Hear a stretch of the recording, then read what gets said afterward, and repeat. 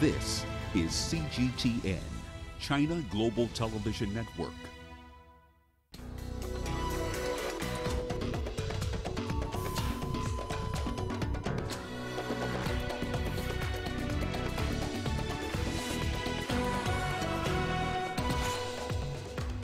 Multiple massive explosions in Lebanon's capital, Beirut.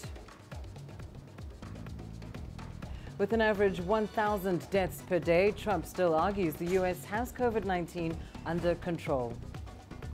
And with the fifth highest coronavirus infections in the world, South Africa assesses the spike in cases.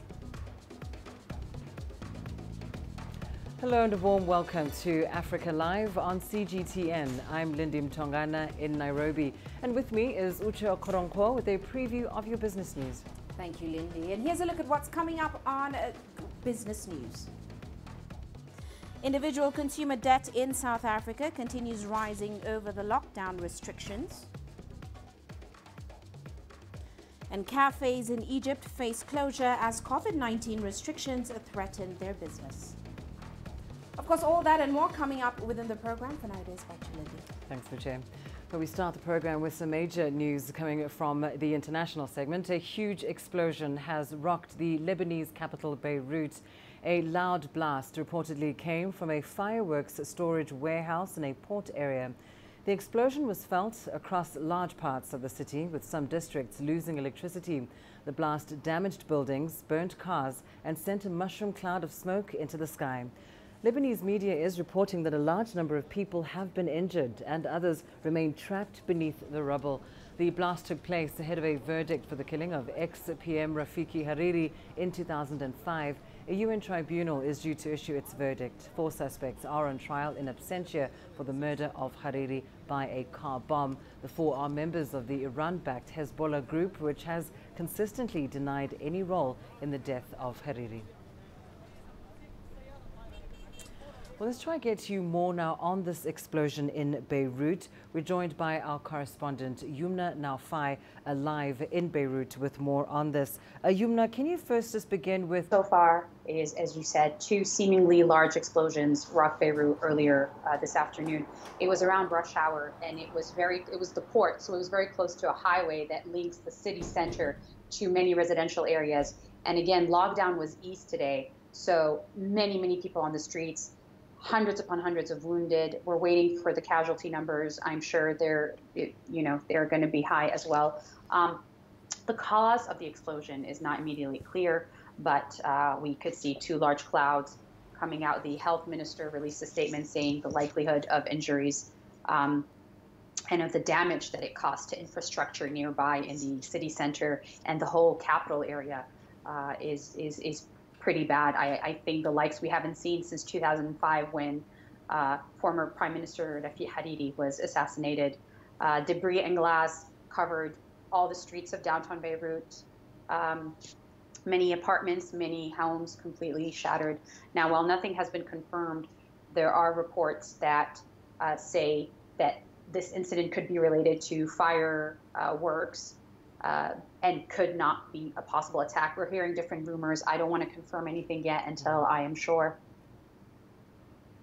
Yes, understandably. Yumna, turning now to, as you mentioned, the location of these blasts in a residential area. We are understanding that there are a number of people trapped under the rubble after these explosions. What more can you tell us about that?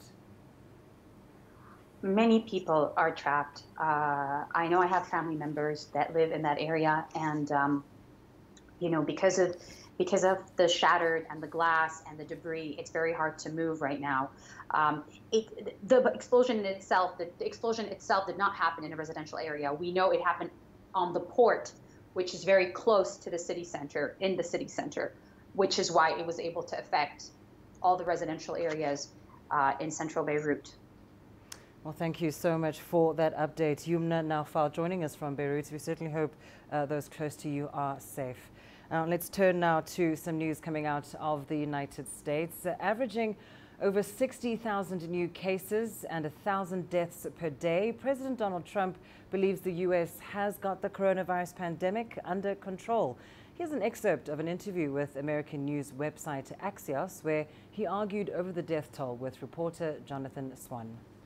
Well, right here, the United States is lowest in numerous categories. We're lower than the world. Lower than the world? Lower than What is that? Europe. In what? Look. In what? Take a look. Right here. Here's case death. Oh, you're doing death as a proportion of cases. I'm talking about death as a proportion of population. That's where the US is really bad. Well, much worse than South Korea, Germany, etc. You can't do that. You have Why to go, can't I do that? You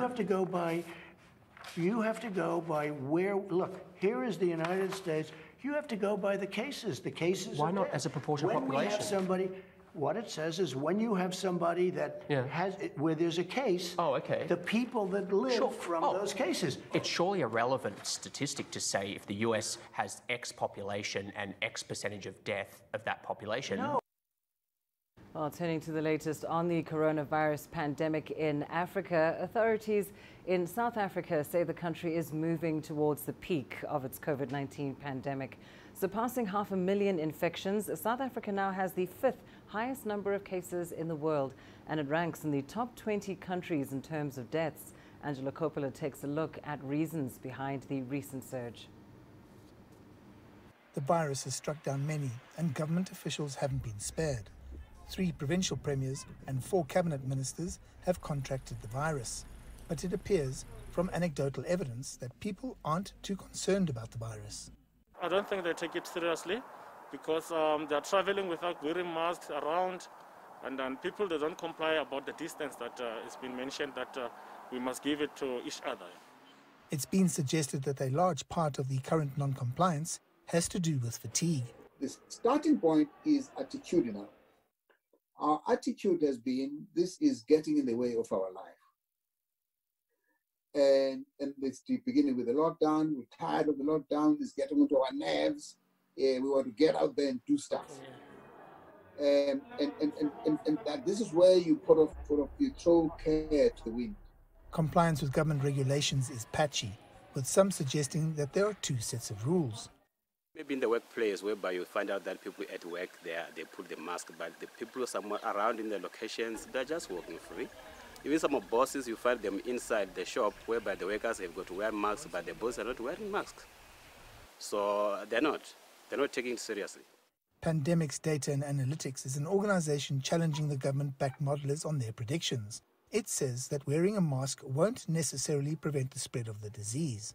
It's even hard to show an impact for medical masks worn properly by people who know how to fit them and know how to use them properly. So I would find it, I wouldn't really believe somebody who said they'd done a major study and look, the ordinary cloth mask wearing is effective. I think that's quite a speculative thing to say. With the relaxation in retail regulations, many malls are now open, but not everyone is following the rules. When I'm going through the shops, I find some people they not follow the rules about the coronavirus. Some people they washing hands with sanitizer. Some people they just get in the shops without washing their hands with a sanitizer. Funerals are also a large contributor to infections. Large funeral gatherings are a fundamental part of most African societies. I come to your house when you have a bereavement because I love you. And as I do that, I'm actually endangering your life. So there was a time when we talked about the tension between lives and livelihoods. Now it is a tension between love and lives. As South Africa heads towards that peak, it's all about people's behavior and adhering to the rules and the regulations. And if they don't do that, the spike is going to continue. I'm Angelo Coppola for CG10 in Braamfontein, South Africa.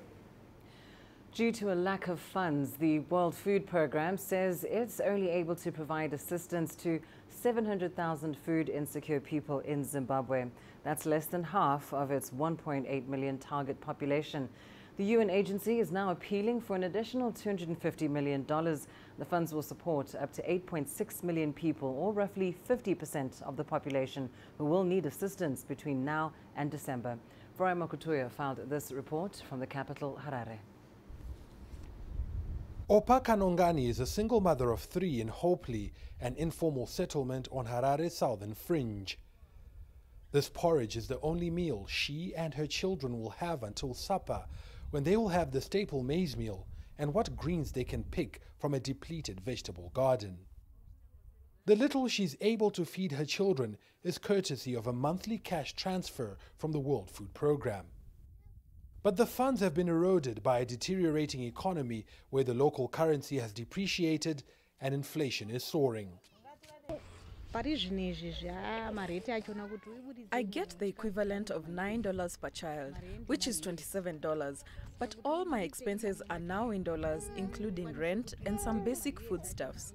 So what I get is only enough to pay for accommodation and a bucket of maize meal. There's no cooking oil or relish or soap.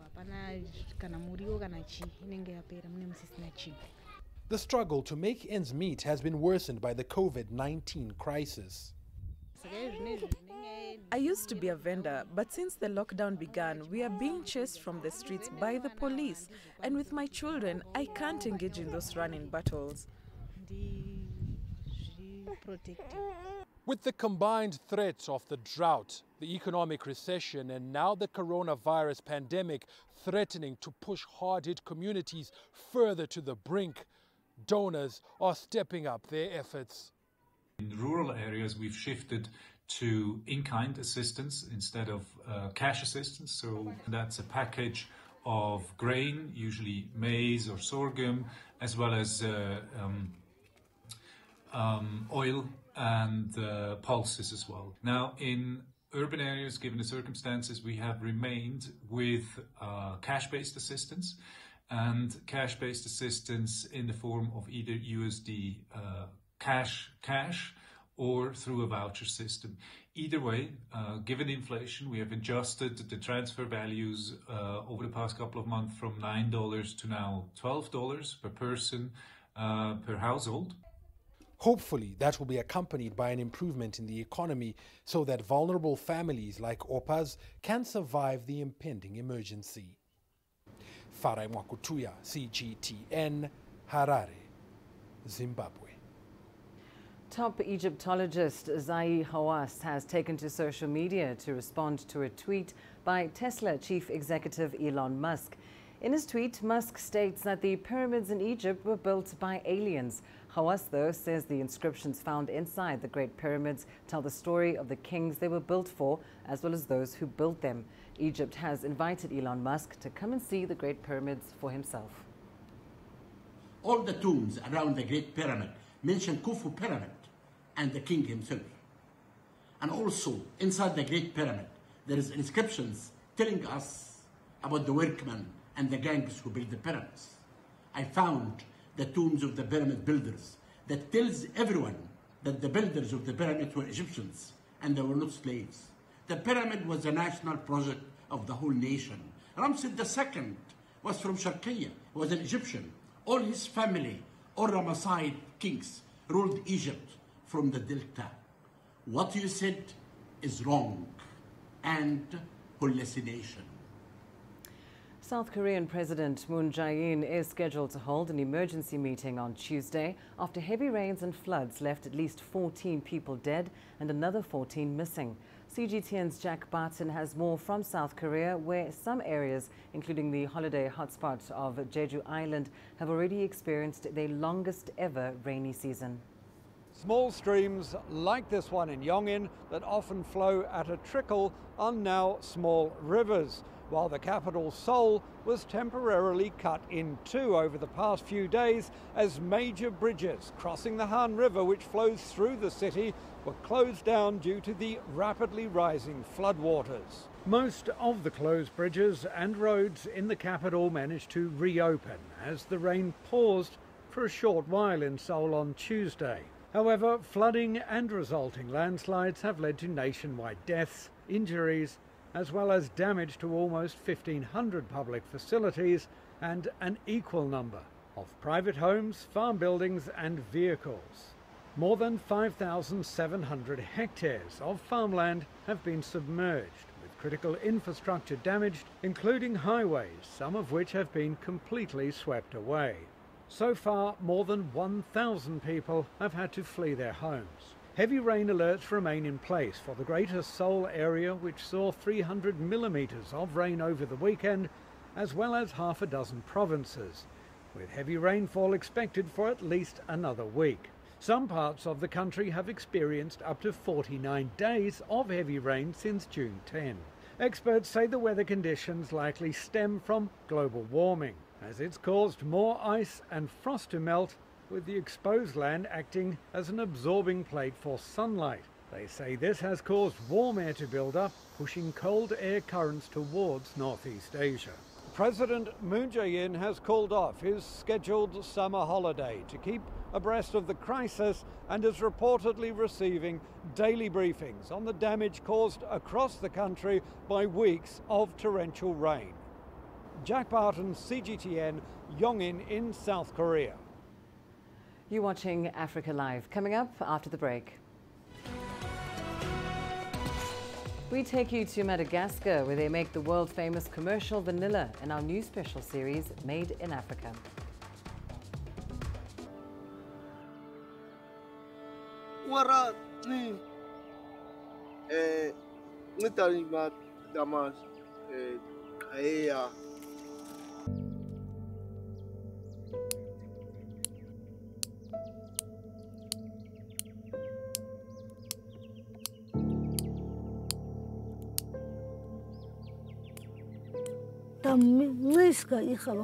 Darum ko nagkain itang ana nuko komenta ko ata isesa ismai kamangay kama kuru.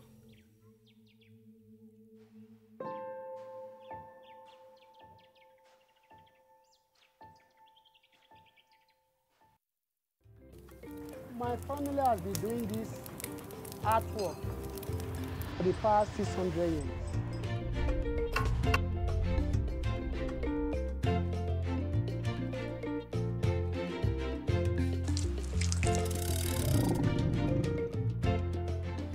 My dream is to be the leading player in Africa in spice sector.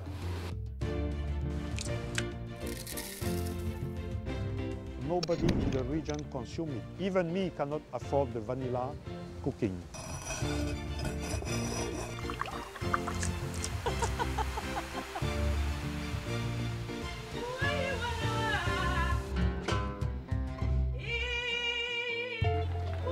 What we've created here is the elegance, the color, the celebration of life. Madagascar produces nearly 80% of the world's commercial vanilla. The price for first-grade extraction of vanilla beans from the island hit $600 per kilogram in 2018.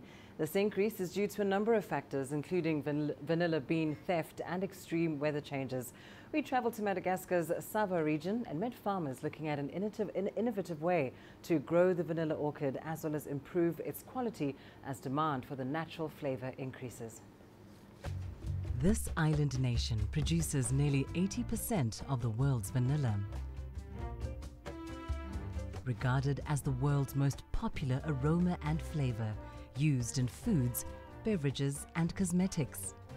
Though in recent years, vanilla prices have skyrocketed to more than $500 a kilogram, which makes it more valuable than silver. In short, everyone's go-to flavor for ice cream is about to get more expensive. We traveled to Madagascar's Sava region to find out how the sought-after spice is cultivated.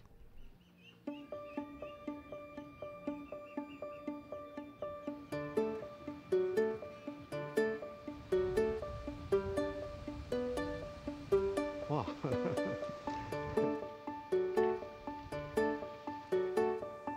Tiako be le mamboly satria sady mikarakary azy. Satria tsisy vara zany za kena mamboly fa raha ohatra tsy voakarakara tsisy vara. Pour rien zany za.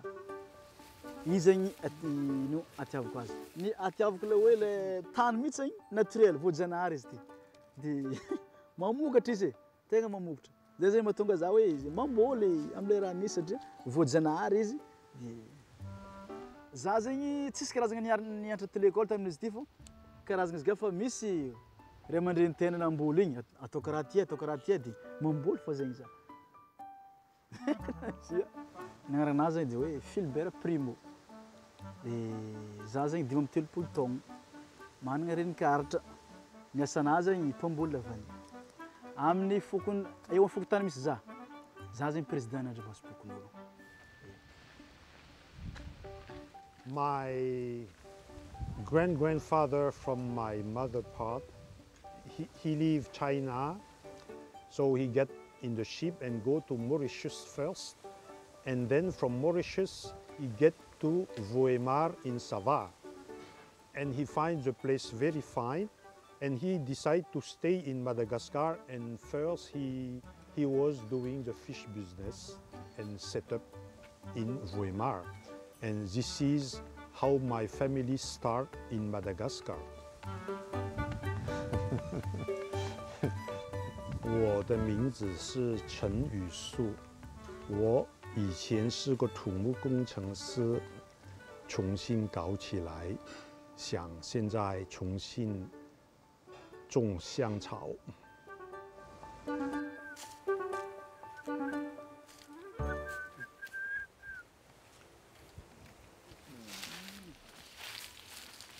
Fomba karaha ty zegny resaka fikarakaragna ity lavany ity. Izy ty zegny 5 taogno zegny délai-nazy dia rehefa afaka 5 taogno izy dia maty zegny izy.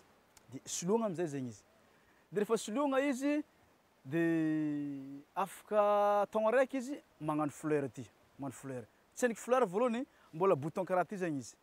Dia rehefa afaka ambolagna mahay mitombo boky bouton ty dia magnome karaha ty zegny izy. Dia rehefa magnome karaha ty amizay izy dia magnome karazagna fleur karaha ty zegny izy.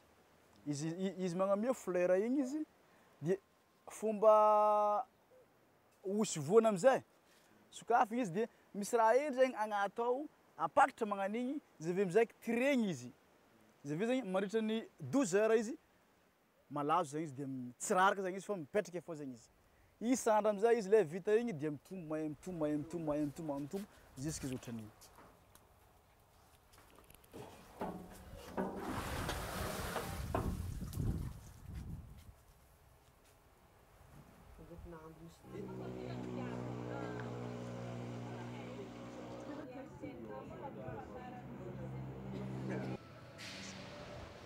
Fa le problème de zao rehefa mirécolte zahay avy dahalo sy le mpangalatra mandrava zay.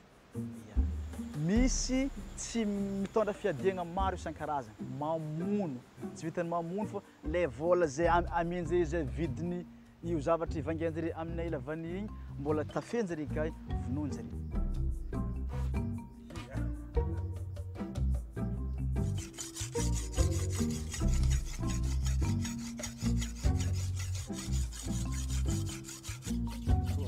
Ny Nandriamasimpokon'olo karaha ty. Ny fanjakana zegny no namorogna azy.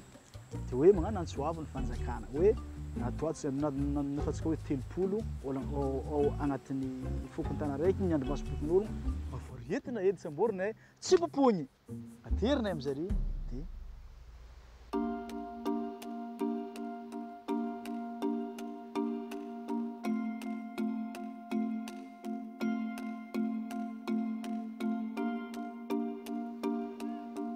I try to modernize the plantation first to control the fifth of the vanilla beans. When it is concentrated in a greenhouse, it is more easy to control the fifth. You can put camera, you can put dog inside. And secondly, for the profitability, usually 1 acre of fields in the traditional way, you can get hundreds of kilograms of vanilla. In a greenhouse, you can get even 700 kilograms per acre. So this is very, very high profitability. And secondly is you can control the climate in the greenhouse and make the flower pop up anytime you want, instead of waiting for the season of flowers. So this is the main reason people are changing into greenhouse. And now I'm not alone. Many big companies now are switching for the greenhouse.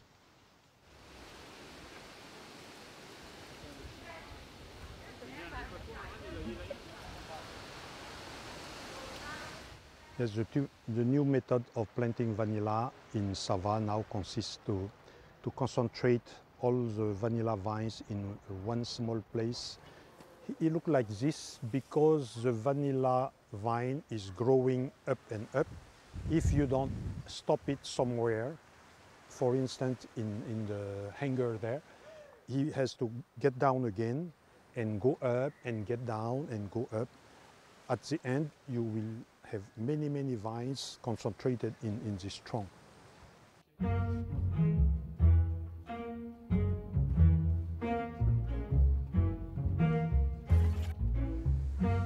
This is one contradiction point of Sava.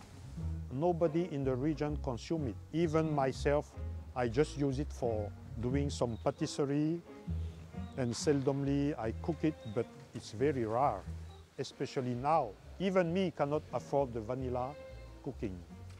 Vanilla is expensive. The usual reason is only there is not enough production in the world to meet the market. And now there is a tendency of natural products, and the main reason is the demand cannot be stopped, so it's very hard to keep the price low actually.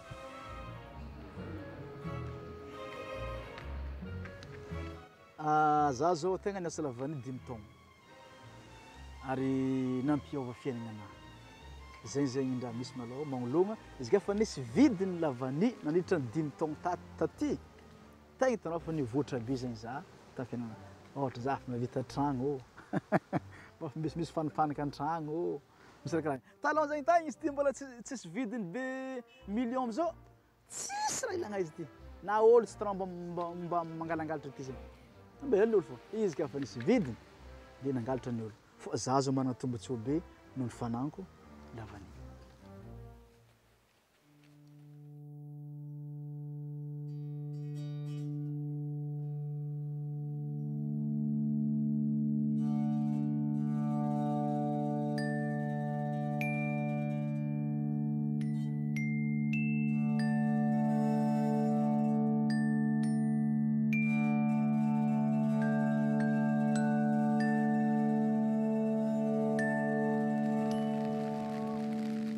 L'impact ou les effets du changement climatique est visible dans tous les secteurs et dans tous les écosystèmes.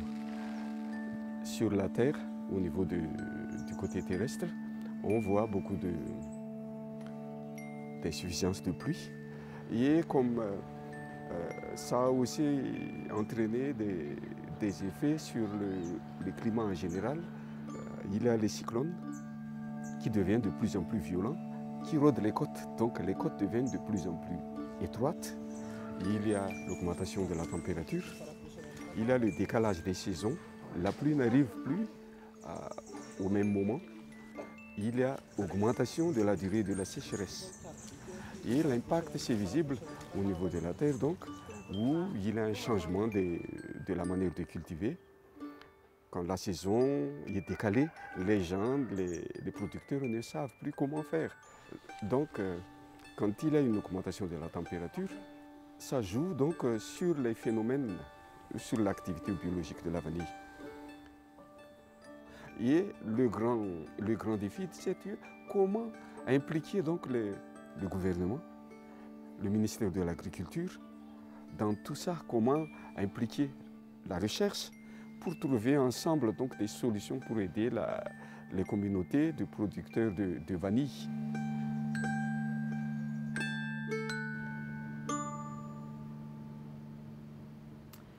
And let's now go to Uche for your latest business news. Thanks, Lindy. And here's a look at what's coming up on Africa Live Bits.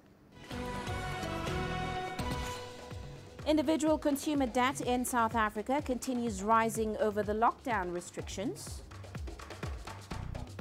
And cafes in Egypt face closure as COVID-19 restrictions threaten their business.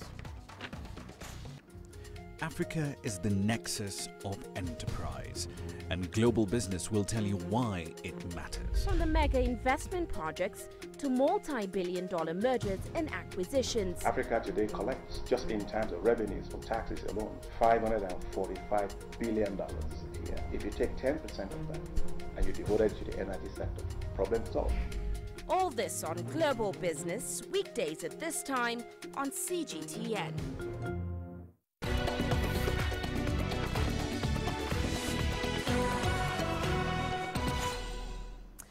Well, let's start off in South Africa. The level of debt by South African consumers compared to their net income continues to rise during the lockdown, of course, between April and June. Now, higher income earners were the worst affected, as Angela Kupola now explains. The problem is that incomes have been flat, so in real terms, people have less money than in 2016, as inflation over the same period has been around 20%. The real incomes have gone backwards. So there's a significant shortfall in terms of people's ability to make ends meet. And as a result, as a direct result of this is the second trend, which is essentially people are having to borrow a lot more in terms of unsecured lending, meaning credit cards and personal loans to make up for the shortfall. The central bank data confirms the increase in unsecured loans, and this has become a concern to many economists and analysts. This is unequivocal evidence that not only is there a strong appetite, but it's a strong appetite for the riskiest type of lending, that if this goes wrong, there's nothing that sits behind the loan. There's nothing for the lender to redeem. Ironically, the mid and lower income families are in a relatively better position. Debt levels haven't escalated to the same levels as the high net worth families. Their ability to borrow has been significantly curtailed over the last couple of years as a direct result of the debt relief bill that was talked about. Essentially, there was a conversation about writing off some of this debt. And I think what happened is that many of these consumers haven't been able to borrow at the levels that they used to borrow. And as a result, their debt levels have been more or less the same. There's other data released recently that points to another potential catastrophe: unemployment. If you look at the BankServe data that came out last week, for instance, pointing to the payroll data, it shows 1 in 5 disappeared from the payroll through the course of June. And then alongside that, those that stayed on the payroll, substantial evidence of downward wage or income pressure.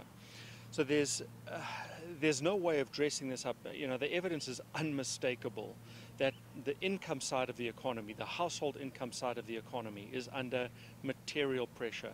The data really is around that first part of the national lockdown, and we're going to see more pain as more information gets released about the following months. I'm Angelo Coppola for CGTN in Johannesburg, South Africa.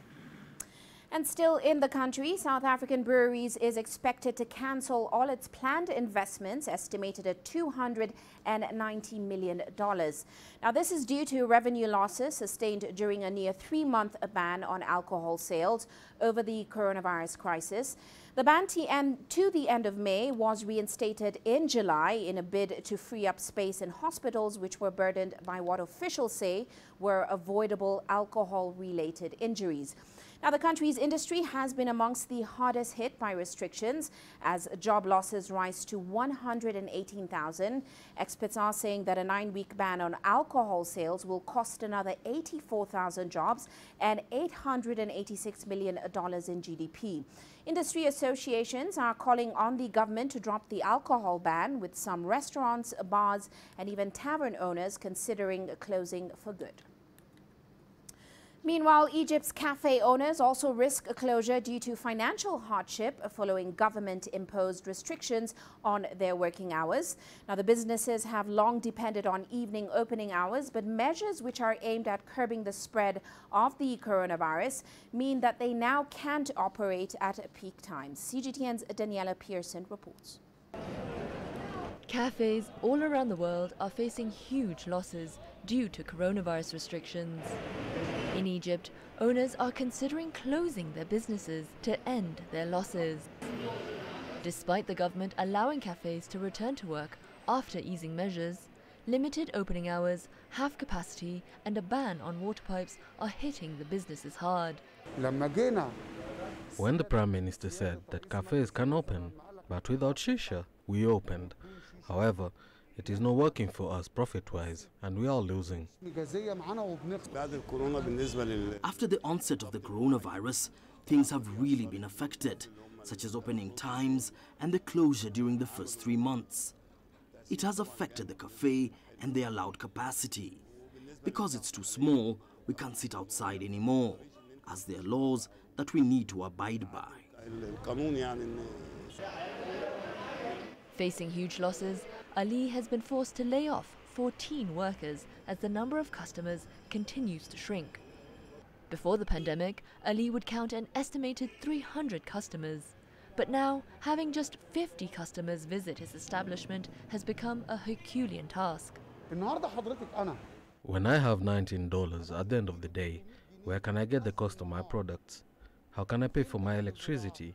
How can I pay for my taxes? How can I profit from a private business with which I have to feed my children? It is not worth it at all.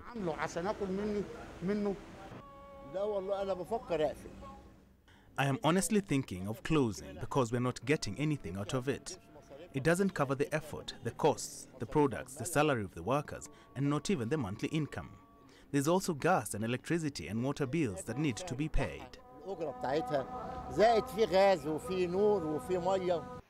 The biggest business used to be the water pipes, or as they're popularly known, shisha.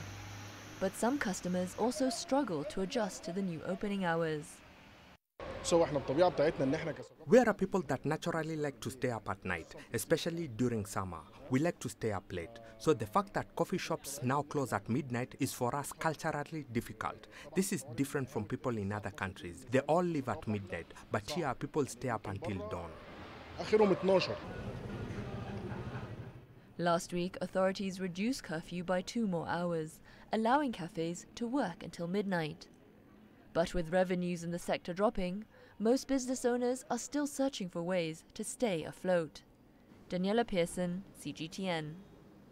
Well, let's turn our attention now to commodities. Crude oil producers across the world are hoping prices rebound, and that's after being hit by a double whammy. That's the price war followed by COVID-19. Well, Owen Fairclough has the details for us. Venezuela has one of the most broken economies in the world, but a lot of crude oil, and it desperately needs to sell some. At this moment, there are no ships that want to come to extract the crude, and that means that the inventories are at their maximum, and that maximum of inventory causes production to close. Like other sectors, crude has suffered from COVID-19, but the pandemic merely compounded a battle for market share between the OPEC cartel's leading member Saudi Arabia and non-member Russia.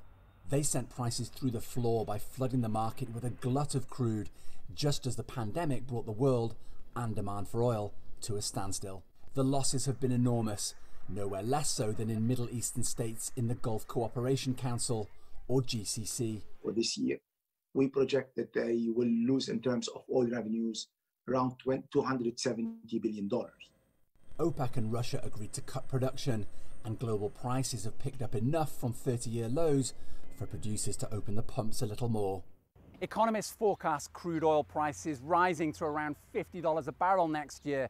That's more than double the lows they hit in the spring. But that forecast is contingent on a strong economic recovery, and there are doubts about that recovery now that coronavirus is surging in parts of the world that thought they were on top of it.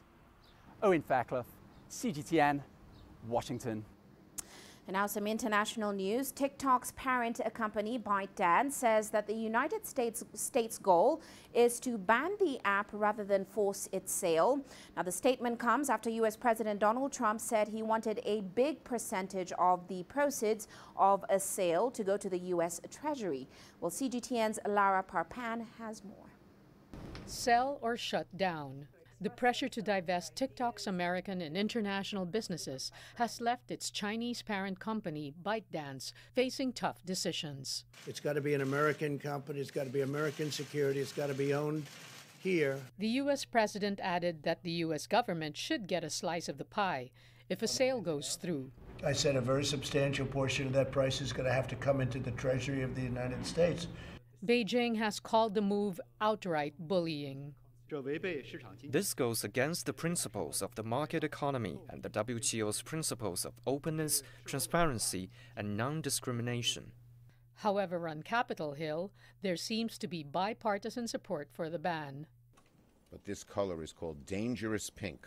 In a letter to employees, the CEO of Beijing-based ByteDance played down the threat. Zhang Yiming said he was exploring all possibilities to resolve the confrontation. He stressed that the company was privately held and willing to adopt more technical solutions to allay the Americans' concerns. Experts feel TikTok's rise has come at an unfortunate time in China-U.S. relations. The U.S.-China relations are already strained, so this creates yet another point of contention between what are the two largest global economies. Microsoft has confirmed it's in talks to buy out TikTok's American operations, saying it would make sure all data remains in the U.S. Millions of users are hoping this will be enough. TikTok's never coming back. I'm gonna miss it. I'm gonna miss you guys. Lara Parpan, CGTN. Now, across Europe, TikTok is gaining popularity with record numbers of downloads of the video sharing app.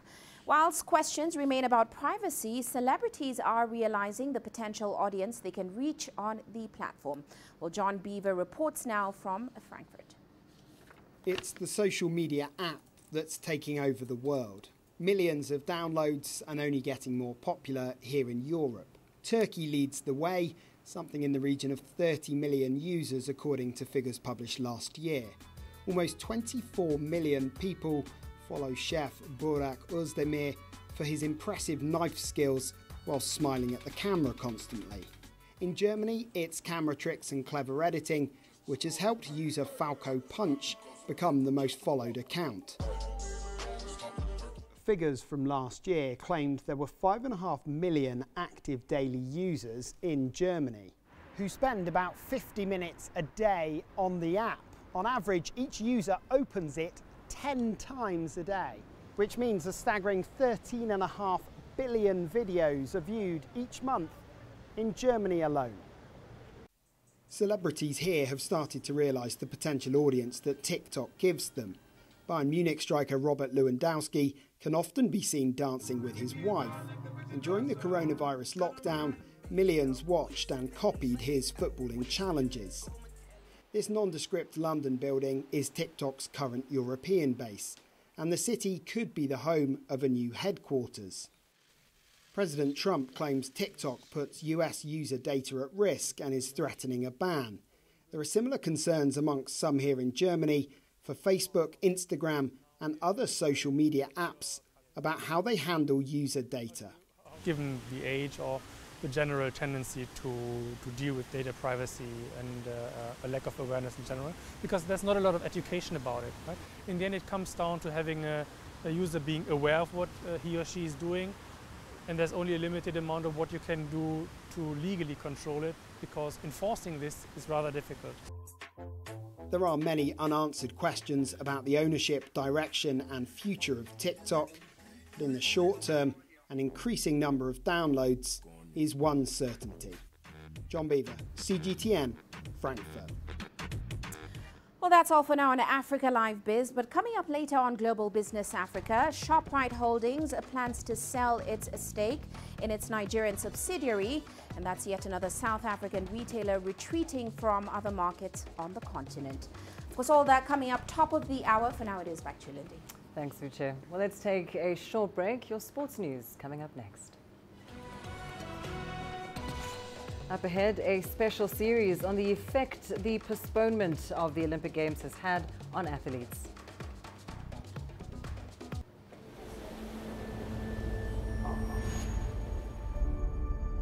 How would you create your legend?